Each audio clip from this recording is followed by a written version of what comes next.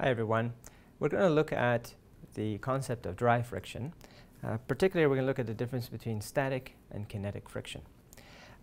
Static refers to friction of static equilibrium, and kinetic when an object is sliding.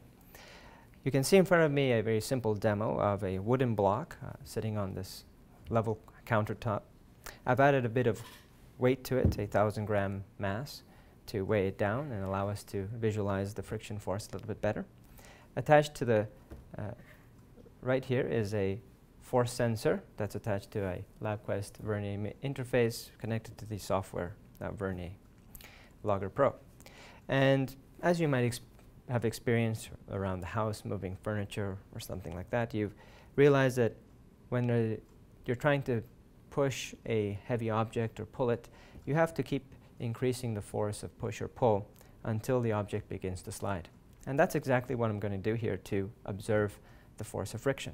I'm going to pull on this force sensor that's attached to the block here with the string, and I'm going to keep increasing that force until the object, the wooden block, begins to slip on the countertop, after which point it should be easier for me to keep it sliding. In order to really understand what we would expect to see, we want to look at, we're going to look at the force of that sensor coming in as a function of time. And we generally like to study an object like this with a Freebody diagram to see where the forces are acting and how they're acting. And so the object clearly has a weight, and I've weighed it down a bit more. And the horizontal countertop is pushing back on the block perfectly horizontal, so the normal force is straight up and keeps the object in static equilibrium vertically. Then if I begin to pull on this force sensor, you can see that we can call that force sensor F. As I begin to pull on that to your left, I will expect to experience, and I can feel it here, a force of friction resisting me to the right. And this force of friction we tend to call static friction for the reason that it's keeping the object static, but is still opposing it. Right? And so we will begin to observe what that force of friction looks like as I pull on this force sensor and get the data coming in. So let's do that now.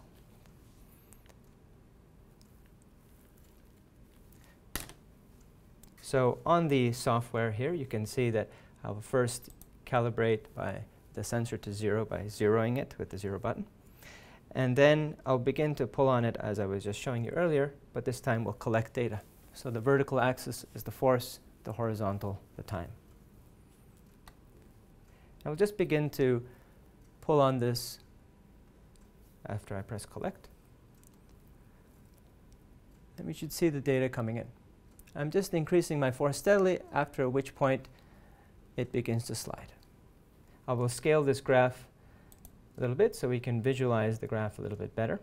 And you can see that the graph of force starts sort of at 0 and increases as I kept pulling on the block to a maximum point, after which it began to slide.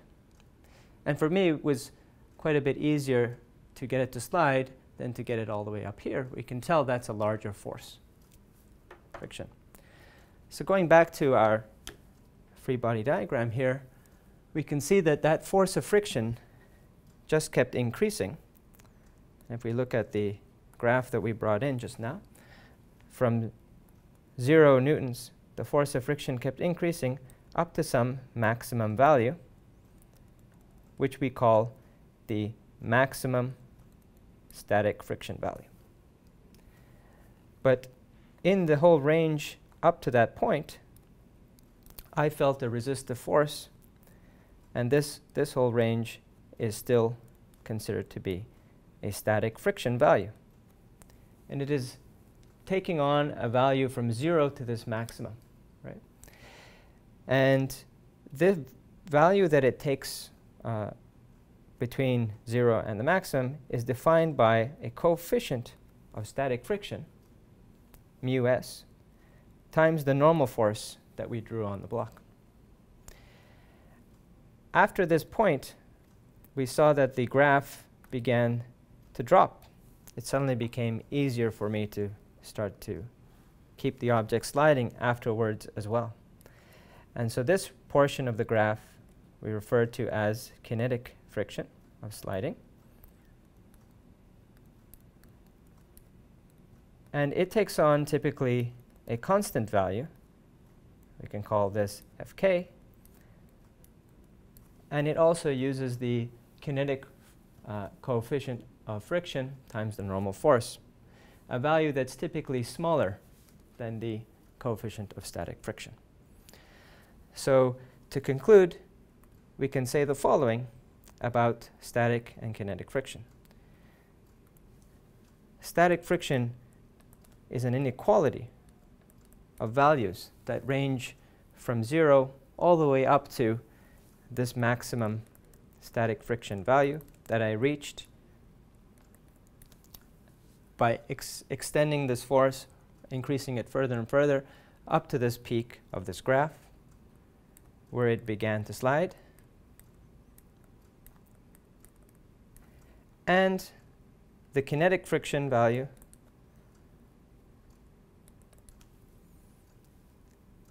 takes on a constant value of the coefficient of kinetic friction times the normal force. So that's it for now on dry friction.